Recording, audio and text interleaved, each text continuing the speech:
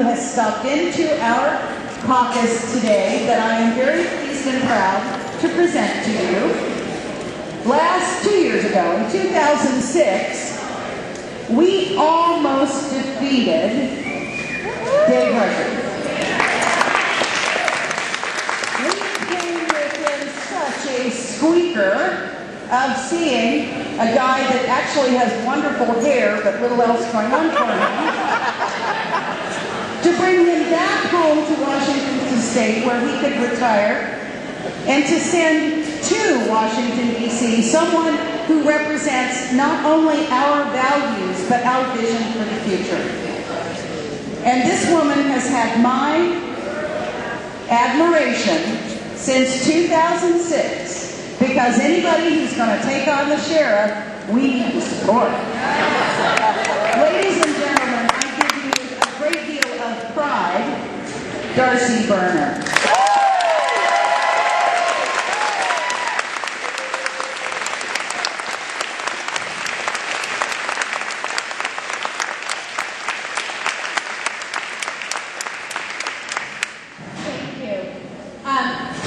So I will try to keep this brief because I know that your day is long.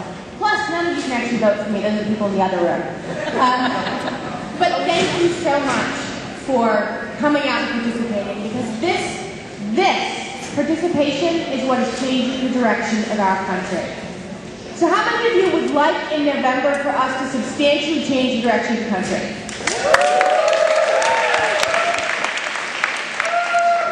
Now, I'm pretty certain we will be electing a new president in November. If we're not, we have very serious problems. And based on the turnout and the level of excitement that I have been seeing, I have every reason to believe we are going to elect a new Democratic president in 2008.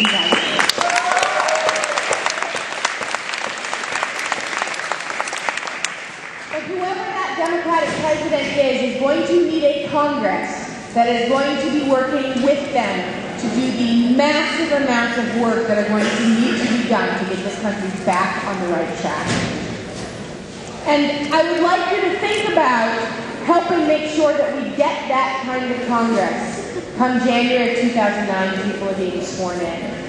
I didn't come to politics by way of a normal route. I actually spent the first part of my career in technology. I worked at Microsoft. And I was a very happy middle manager at Microsoft in early 2003 when two things happened that dramatically changed my perspective on how I should be spending my time. The first thing that happened is that in January of 2003, my son Henry was born. I didn't think all of this.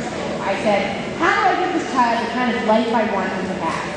What school district should I live in? Cloth or disposable diapers? Do I buy organic food? But in March of 2003, when I was still home on parental leave with my son Henry, my older brother Jason marched from Kuwait into Iraq with the initial invading force. And I realized that there was no set of choices that I could make that was going to be sufficient to give my son the kind of life I wanted him to have if we didn't dramatically change the direction of the country. So I did what any rational parent would do. I quit my job and left my career and ran for Congress.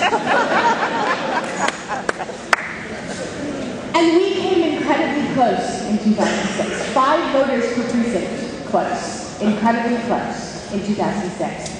But in early 2007, after I made the decision to try to finish the job that we had started, I kept getting asked this question by voters in the 8th district. Perfectly reasonable question. The question was, how are you going to end the war in Iraq? Because the voters I talk to understand that we can't fix our economy when we have $3 trillion that is the size of the hit that the Iraq war is taking on it. That's right.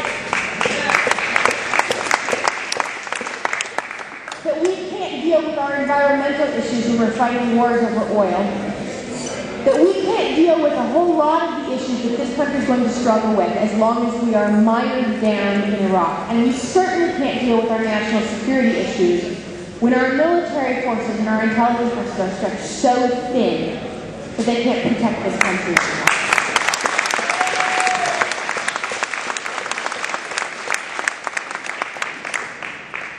Gerald Fernandez needs to sign in so things will go faster.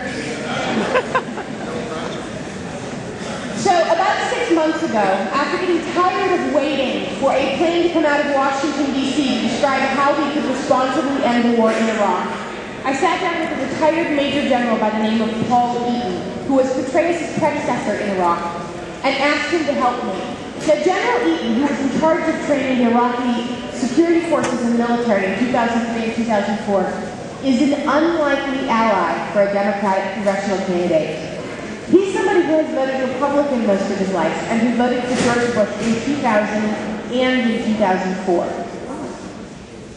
But even our senior military people understand that we cannot continue on the course that we are on. The American people have been presented with this false choice by the Republicans. The false choice is we stay the course until we run out of money or soldiers, whichever happens first, or death, destruction, complete chaos, terrorist attacks on our shores, and the end of civilization as we know it. Apparently, those are the only two choices. But voters I talk to understand those aren't the only two choices. We can responsibly end this war.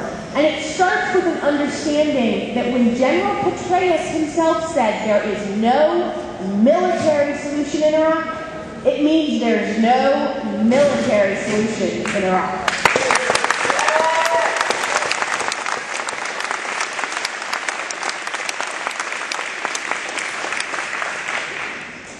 So for the last 6 months, I have been working with this group of retired military, former Defense Department people, former State Department people, and a number of other candidates across the country to build the responsible plan to end the war in Iraq.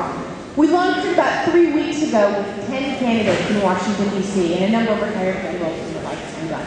We have 52 candidates across this country, in red districts, and blue districts, and swing districts, all over the country, who have signed on to the plan, who are saying that they will commit to you, as I will, that we will responsibly end this war in Iraq as our first priority, and that we will fix the institutional failings in this country that got us into this mess to begin with. We will restore checks and balances. We will ensure that the Congress stands up and does their duty. We will ensure that the executive branch is accountable to the courts, and that the people...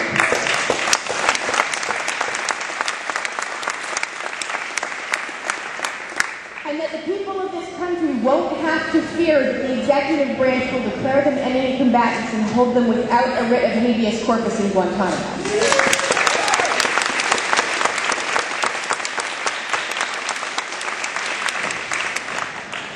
So that's what I've spent much of the last 6 months doing, attempting to end the war in Iraq, which is, a copious free time while I'm running for Congress.